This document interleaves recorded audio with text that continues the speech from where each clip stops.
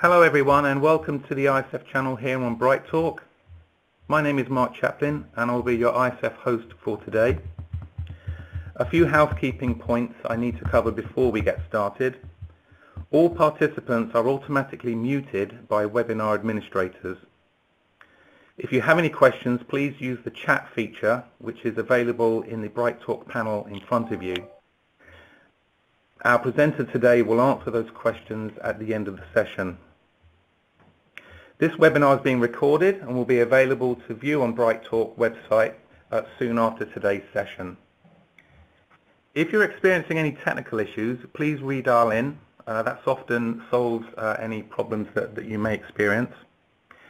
And finally, the views expressed are those of Acuity Risk Management and not those of ISF members in the ISF. For those of you who are visiting our channel for the first time or might be new to the Information Security Forum, we are an independent not-for-profit association of more than 480 leading global organizations around the world, typically Fortune 500 and Forbes 2000. We address key issues in information risk management through our extensive research and collaboration with our members. We maintain a suite of risk management tools and guidance, and we promote networking and collaboration throughout our membership. We encourage discussions that help organizations to establish best practice in cyber and information risk management. The Bright Talk platform provides interactive capability where you'll be able to raise questions, and as I've said, our presenter today will address those questions at the end. So throughout the session, please use the question feature. Today's sponsored presentation is from Acuity Risk Management. Simon Marvell is the owner and managing director of Acuity Risk Management, who specialize in risk management and have done so for 15 years with Acuity, the organization. Prior to Acuity, Simon was also the founding partner of Insight Consulting, so he brings a wealth of experience to today's session in both risk management and cybersecurity. Although based in London, Simon is currently working in Japan and presenting from there. And today we'll be talking to you about how to improve conversations about cyber risk with the board. Simon, over to you. Many thanks, Mark, and hello everybody. As Mark said, this is about improving cyber risk conversations with the board. For those of you that don't know Acuity, we're a long-standing sponsor of the ISF. I think we've sponsored 8 out of the last 10 World Congresses, and we're going to be in Dublin again in 10 days' time for this year's event. We were very pleased last year to be awarded Cybersecurity Product of the Year by CIR magazine in their Risk Management Awards, and also delighted to have been shortlisted again this year for the same award, and also for a second award, Risk Management Innovation of the Year, for our work on the quantitative assessment of cyber risks, which I'm going to be talking about today. We're also delighted to have been one of the very few vendors to achieve the maximum 5-star rating for 5 years in a row from Secure Computing magazine in their Risk Management Awards. Again, we think recognition of how we continue to innovate. My agenda, before I get on to the agenda, just an introduction to Acuity's GRC and integrated risk management solution, Stream Integrated Risk Manager. We have approximately 100 customers in 28 countries using Stream for cyber and IT risk management, and also some or all of these following applications.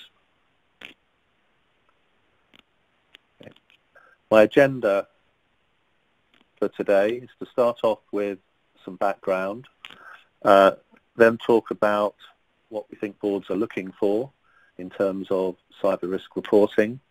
I'm going to provide 3 practical examples as we go through, and then talk a little bit about how we suggest you get started with quantitative risk assessment. I'll then draw things together in a conclusion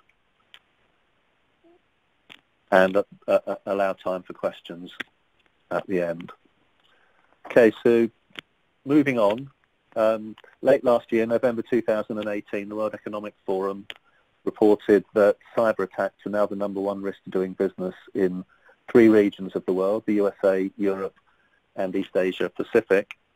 And at the same time, the Ponemon Institute were estimating $5.2 trillion of global value at risk from cyber attacks.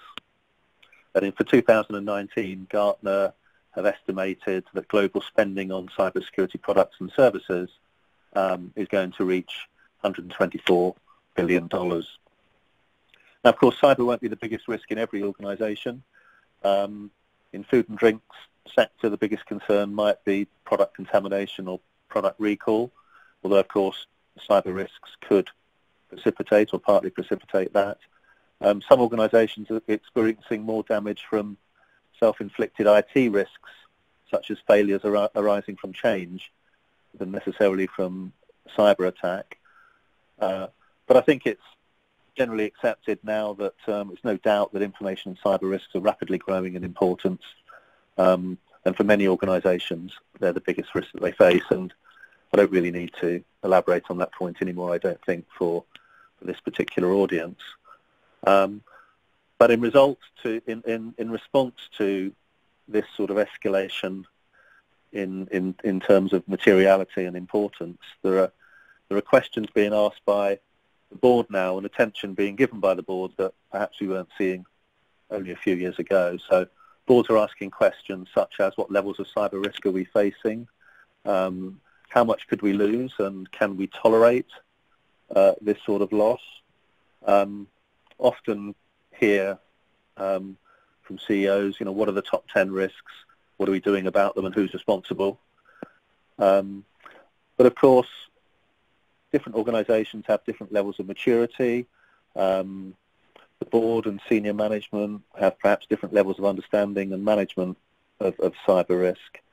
And so I think there's quite a wide range of different expectations for different audiences. A large multinational conglomerate, for example, might be interested in understanding the risks from opening an office in China. A medium-sized organisation might be concerned about the risks from technology transformation. A smaller organisation perhaps moving critical processes to the cloud. And all of them would probably like some assurance that they're not unduly at risk from events affecting the supply chain, and that they have good management processes in place and levels of hygiene, so that they have some resilience to cyber breaches should they occur. And of course, it's not always the board that we're reporting to. Some of these issues would be addressed to perhaps other board committees, audit and risk committee, and so on as well.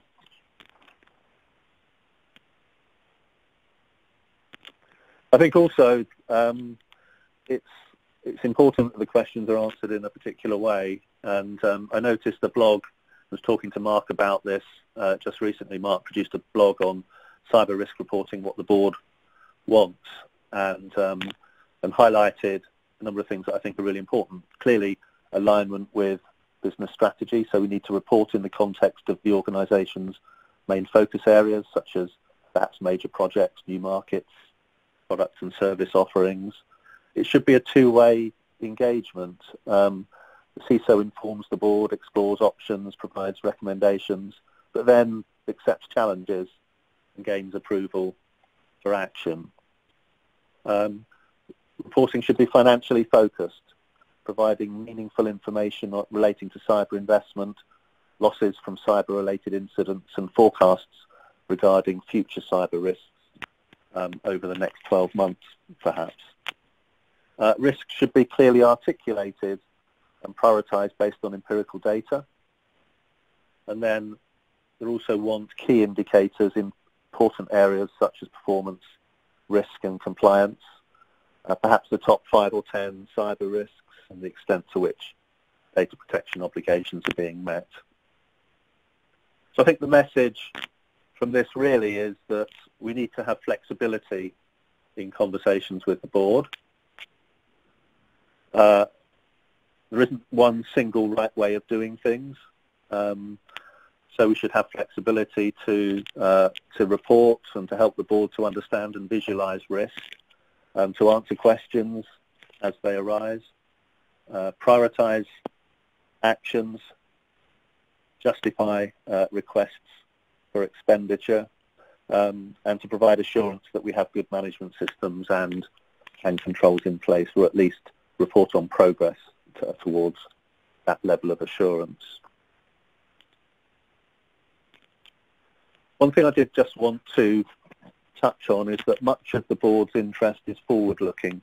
The board wants to know what might happen in the future from attacks or failures that might materialise, or in relation to strategic choices that they might be considering, or from competitive situations. And they want to have a sense of how this might affect achievement of their strategies, objectives and targets, whether they're going to be knocked off course, even potentially could they get advantage by implementing digital transformation securely but more quickly than their competitors. I think the board understands uncertainty in their forecasts, and also now that cyber has a potentially material impact on those forecasts. And I think forecasting the future is the difficult part for the CISO. Standing up and reporting on a serious breach might be an uncomfortable experience, but it relates to something that can be investigated and plans made to prevent reoccurrence. But forecasting the future is difficult. It's uncertain. We're dealing with incomplete or imperfect information. And this is really the role of risk assessment. And I think in predicting the future, it helps a lot if we have data and processes that help us to learn from the past, and also to understand the present, and that we have suitable techniques and tools that will help us to forecast the future. Of course, we all know that past performance is no guarantee of future results. If we're going to look at changing the conversation a bit, and we're looking forward and we're acknowledging that we have uncertainty, I think we also need to look at what changes we might need to tools that we use for that conversation. And the traditional approach to reporting cyber risk has for a long time been the red, amber, green heat map, the sort of thing that we can see here, where we use ordinal scales and we plot severity and likelihood on a heat map. So we might have something that looks like this, plotting risks on the heat map, and we might sort of set some thresholds, some risk appetite thresholds perhaps. It might look something like this. So anything above and to the right of that line might be unacceptable, and anything to the left and below we might be able to accept. I think this has a number of issues when it comes to trying to forecast what's going to happen as far as cyber risk is occurring in the future. And I've seen a number of problems arise and some quite heated arguments around whether the very high risk at the top here is the same as one of the very high risks a little bit further down, or if we've got certain budget to spend, do we spend it on moving two highs to medium or one very high to medium? And if we move everything to the left, so it's medium or better, does that mean that we're okay? And how much should we still lose in the next year? It's very difficult, I think, to answer these questions using the traditional heat map. And what we're looking to, what we suggest that we move forward to, is this sort of reporting. This is a loss exceedance curve, and we're changing the conversation here to talking about the probability of experiencing certain losses in the next 12 months. And we're comparing that to management's tolerance. And I won't go into detail on this loss exceedance curve now, because we're going to look at this in a couple of the examples. The way that the industry is moving in terms of predicting cyber risk and predicting future losses in financial terms. So just before I go into the demonstration, I just wanted to summarize on the prerequisites as we see them for good board reporting. And first of all, we shouldn't overcomplicate things. We should remember that our overall aim is to try to reduce losses from information and cyber events and to reduce the frequency of those losses as well.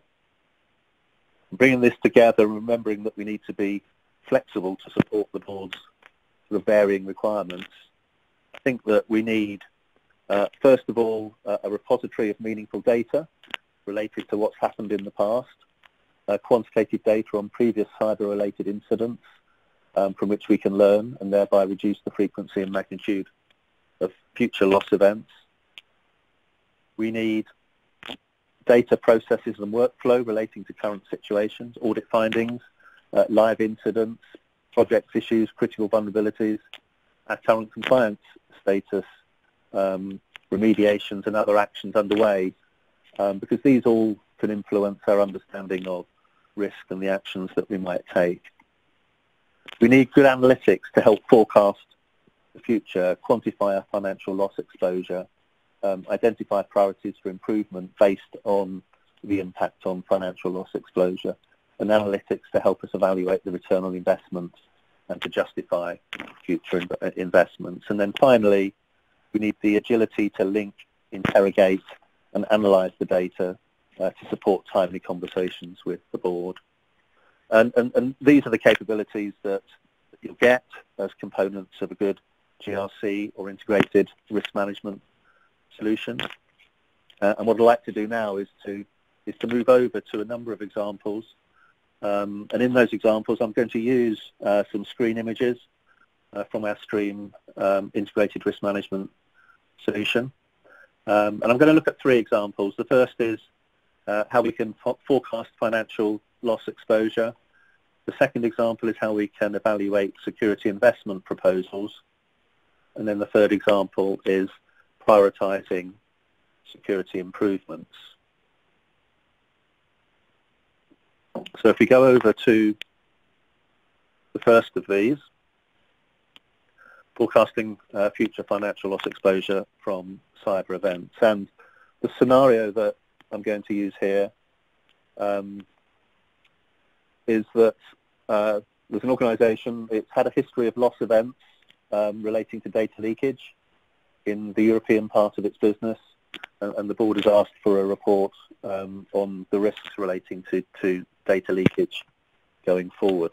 So the CISO has asked the risk team to investigate these events and to identify some risks and to model them. So the CISO's team has done that, and they've identified a number of data leakage risks in UK trading part of the organisation to start with, and I'm just going to expand this a little, hopefully to make it a little bit easier for you to follow. But we've identified a number of data leakage risks across different channels: email, hard copy, cloud services, mobile devices, and so on, in relation to different types of sensitive data. And we've done a risk assessment, and we've estimated some expected financial losses, and we're going to look at this in a minute. And we've also indicated, unsurprisingly, that we don't consider these risks to be acceptable going forward.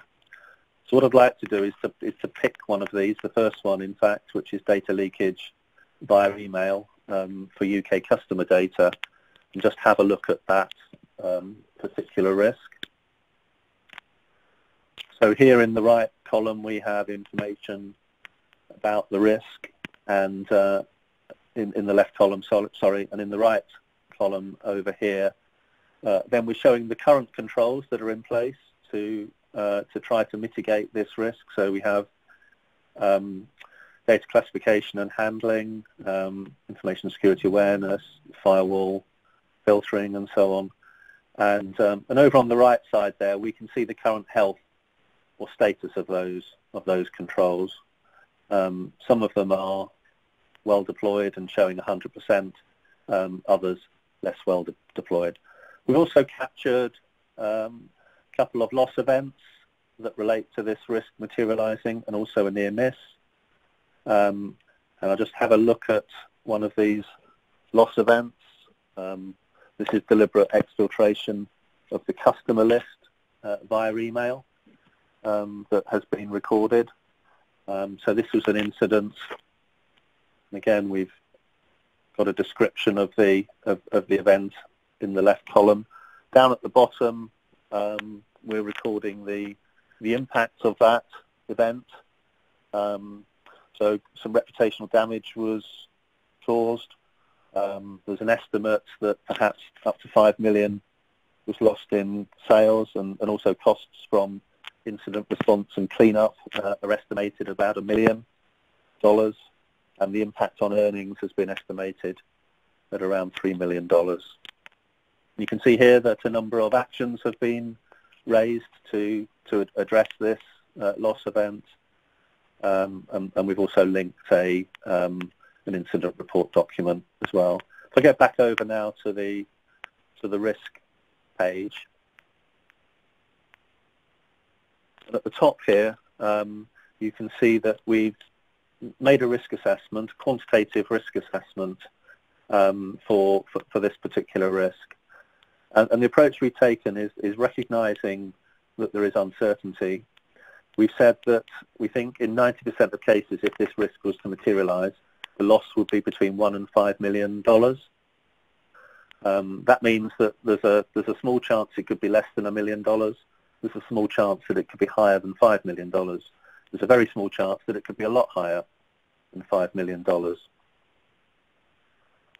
We've also estimated the loss event frequency, and currently we're estimating that at once every 2 years, which is 0.5 times a year. But again, this is uncertain. This might be the most likely frequency, but it could be once a year. It could be not happen at all in the next 12 months, or it could happen 2, 3, or 10 times in the next 12 months. So there's uncertainty here. By applying statistical techniques, we can estimate the most likely level of loss in the next 12 months, and that's showing there as $1.26 million. But again, this isn't a point answer. The loss could be less, could be higher, and in some cases could be much higher. Okay, and unsurprisingly, because of that, then we've decided this risk can't be accepted. So if we go back to our risk register,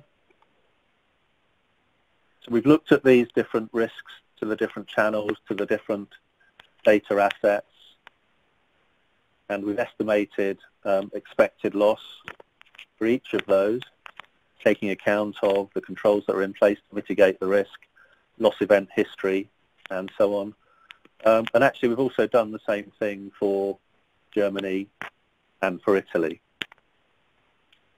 And so we have some data, some quantitative data around these risks. And where it gets really interesting is when we start to aggregate this data together, and we can apply some Monte Carlo analysis techniques to sample the various risks and their loss magnitudes and loss event frequencies, and we can create this sort of graph. And this is showing us the probability that losses are going to exceed certain levels in the next 12 months. So this dark curve is our loss exceedance curve, and at this point it's telling us there's a 40% chance that we could lose more than $10 million in the next 12 months. We can also map onto the same curve management's tolerance to risk. So we have a discussion with management. What are they prepared to accept in Europe as far as data leakage is concerned? And what we're seeing here is that management's tolerance to risk is 10%. So there's a big gap between our current risk profile and the risk tolerance profile. And this is the problem we have to solve. How are we going to close this gap? Okay, but this is, I believe, providing a much more visual way of describing cyber risk and potential future losses, and also a visual way of understanding our risk status compared to currently what's acceptable. Just want to take this example a little further with our second example, and this is going to look at evaluating security investment proposals. So taking our same example, and we've gone back to the first risk we looked at now, which is data leakage via email for UK customer data. And if you remember, we looked at the controls that are currently helping to mitigate the risk. We looked at loss events and near misses. And perhaps what's now happened is that a member of the risk team has suggested perhaps we ought to look at deploying an enterprise data loss solution. Okay, sorry, I'm just jumping ahead slightly. So previously our risk assessment had estimated $1.26 million of expected loss. What we can now do is to model the introduction of a new solution, enterprise data loss prevention.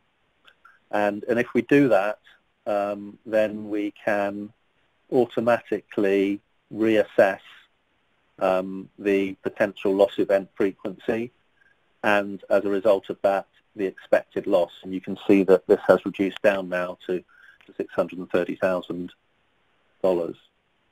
Now, in terms of how we estimate that potential reduction in risk, there are a number of ways of doing that. One is to enlist a subject matter expert to provide their view. Probably what you don't do is to take the word of the vendor on the matter. You could look at running a pilot project for data loss prevention, for example, and measure policy violations before and after, and do a comparison. And there are also ways of statistically modelling this as well, and we know organisations that are doing this as well. So again, you're building uncertainty into this modelling.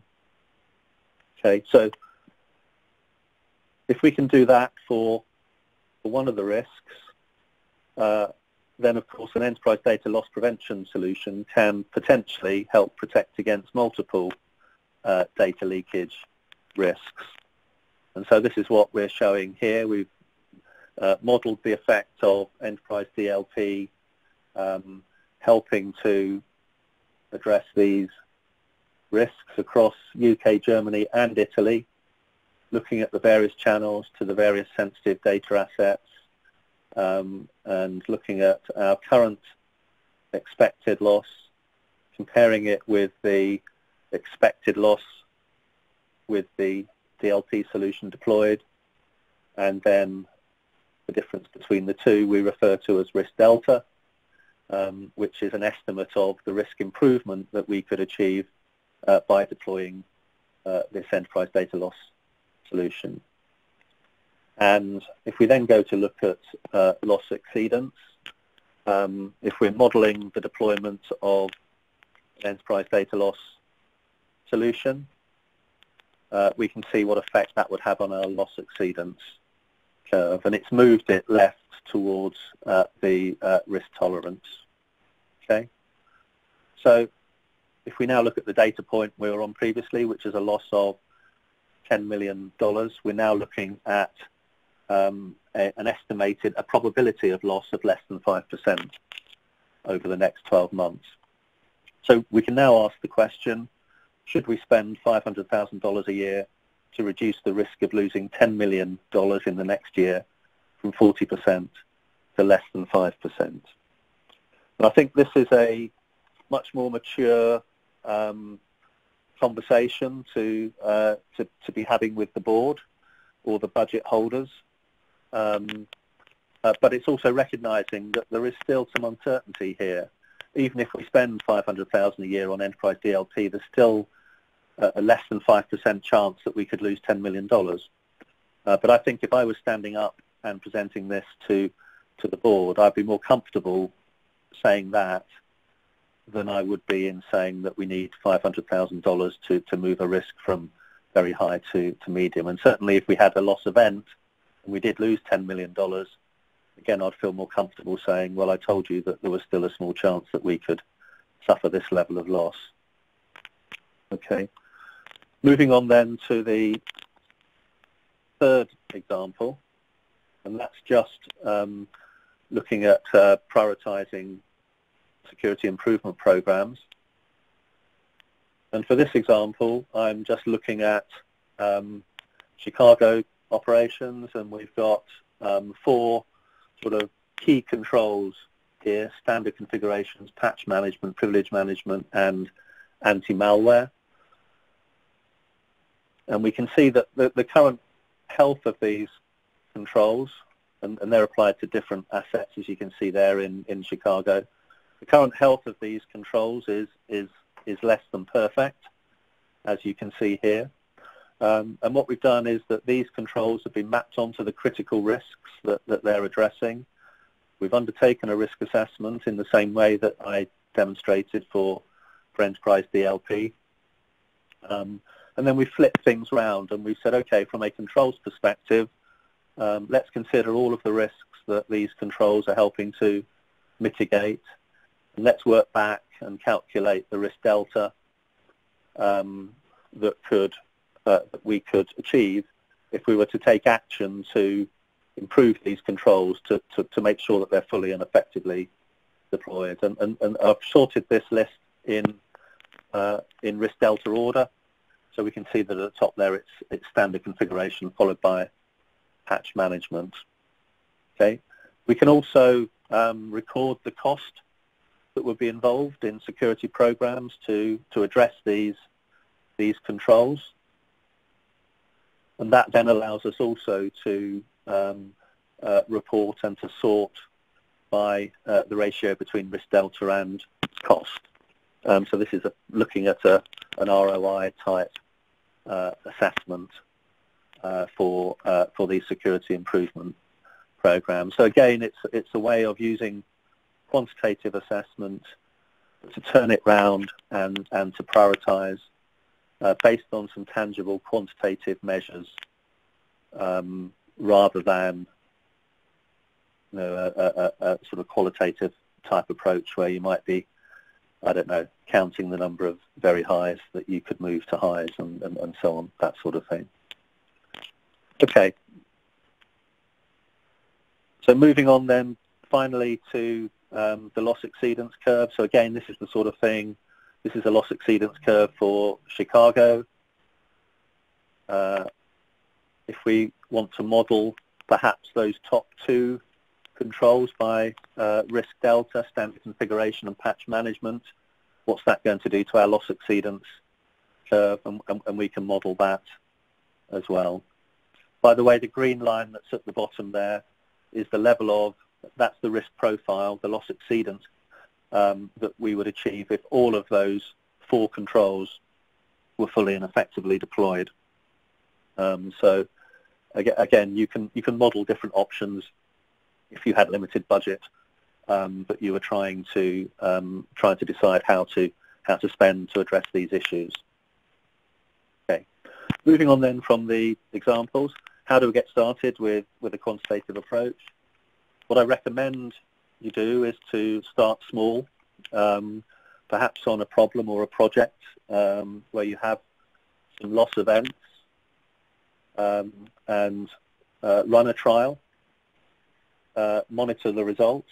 The longer you go on and the longer you look at this, you can get some actual data back and you can forecast and monitor and compare what you predicted against what actually happened in practice. You can test the board's response to this sort of reporting. What do they think of the loss exceedance reporting? You could run in parallel. So a lot of organisations currently using qualitative approaches, and as I said, you know, they are quite good for identifying the high risks and triaging them. But why not, in addition to that, apply some quantitative analysis in addition to the qualitative assessment? And then over time, perhaps as you get some experience and you get more comfortable with that, then you could migrate And just to illustrate what I'm talking about, parallel risk assessment. So this is an example, data lost via email. This is in Italy.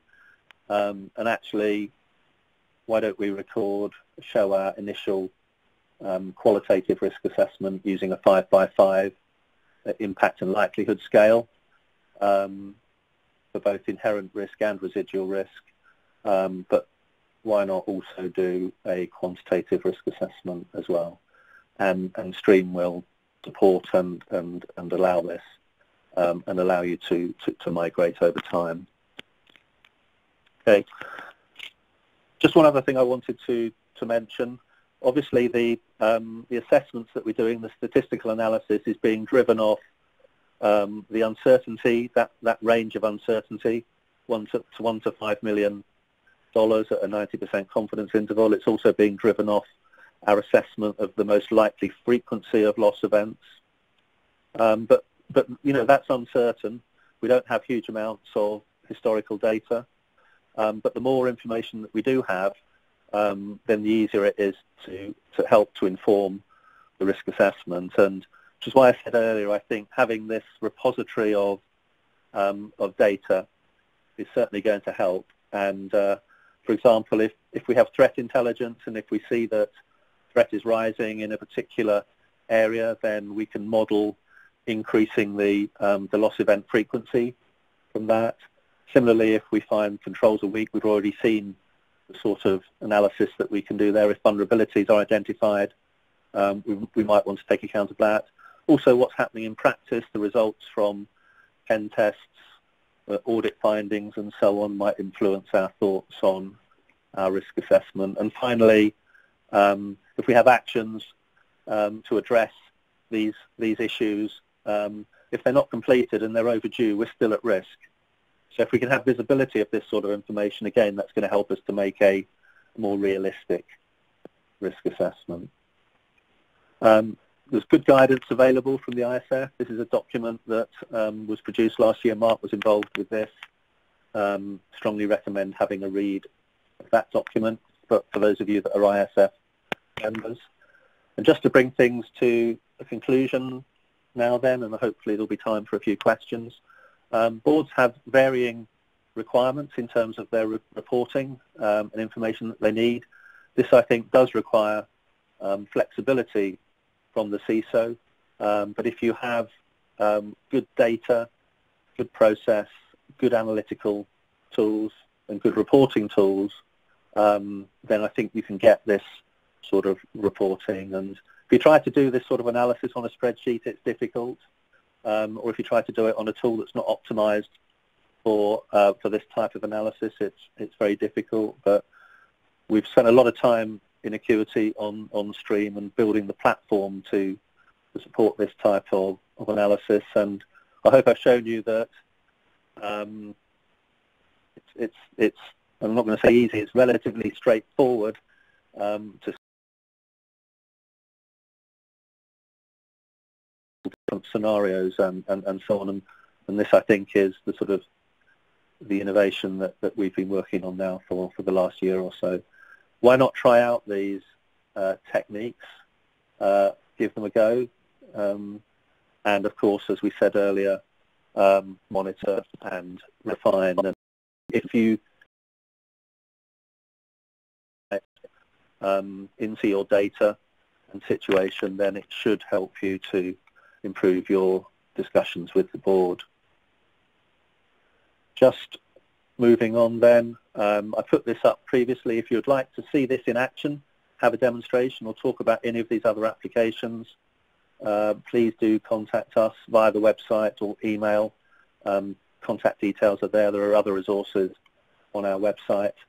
For those of you that are going to Dublin for the ISF Congress, I will be there myself for the whole 3 days. Our business development manager, Johnny Hay, will be there. We'll be very pleased to meet you.